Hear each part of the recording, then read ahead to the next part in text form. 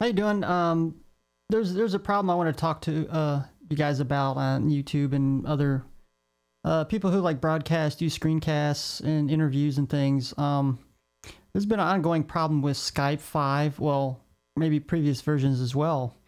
It seems like Skype takes over my audio, messes all my audio levels up, and because I have all my sound going through a mixer, and I have to have them set at a certain volume level.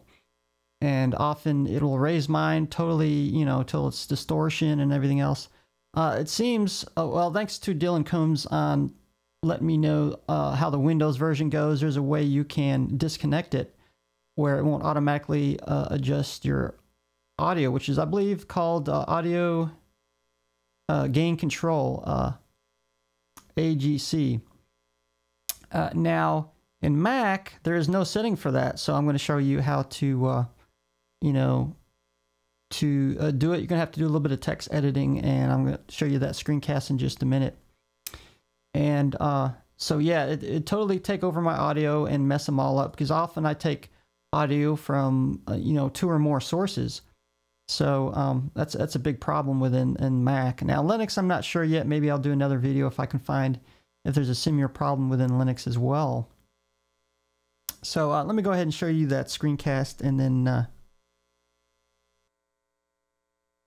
hi, this is Linux Cool Dude, and I'm going to show you how to fix the automatic gain control on the Skype 5 for Mac.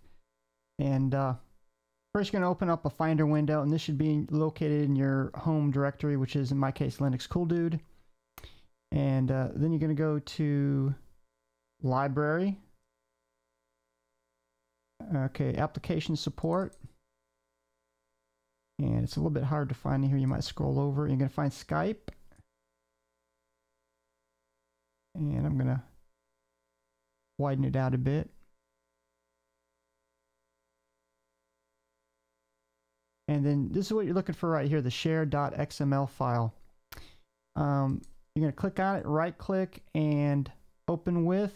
And you want text edit. That's the editing program you really need.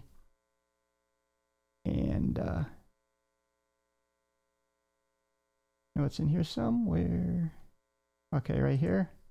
You're going to open it with text edit. And let me slide this over. Okay, what you're going to have to do is you're going to do a search, because you need some keywords. Okay, and find. And this is what you're going to find right here. This is voice engine. And I guess these are the settings for the voice. I guess that's what you call it. And okay, right, okay, you got the voice engine right here, and what you're going to add right down below that is this right here. This wasn't in here before, and as you can see, you got to write in HTML format, which is AGC, and you're going to set that to 0. I guess that cancels that automatic gain control within Linux. Okay, when you do this, make sure you're not in Skype already, and you might actually have to call through, because I reinstalled it, and I had to, so when I reinstalled it, I actually had to put my, you know, my account number and actually call like the testing center, and then it showed up. And once you do that, you go in here, you put it in here, then you save, obviously. Okay, I don't really need to do that, but you just push save right here. And then you should be able to run Skype again, and you shouldn't see it automatically adjust the volume anymore. So hopefully that'll help you out, and there we go.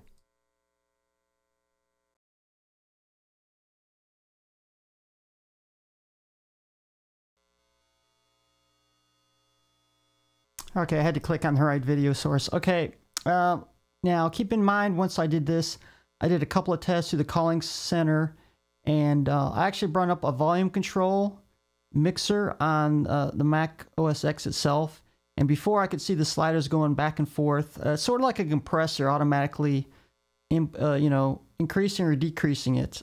This time, it just stayed the same level, which is what I'm looking for. So that's a good thing.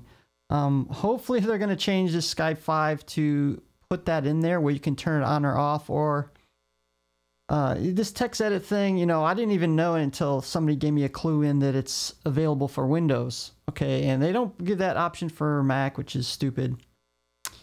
So I haven't fully tested it yet. When I Skype in guests for my show, we'll hopefully see that it won't do that. Okay, till next time, see you guys later.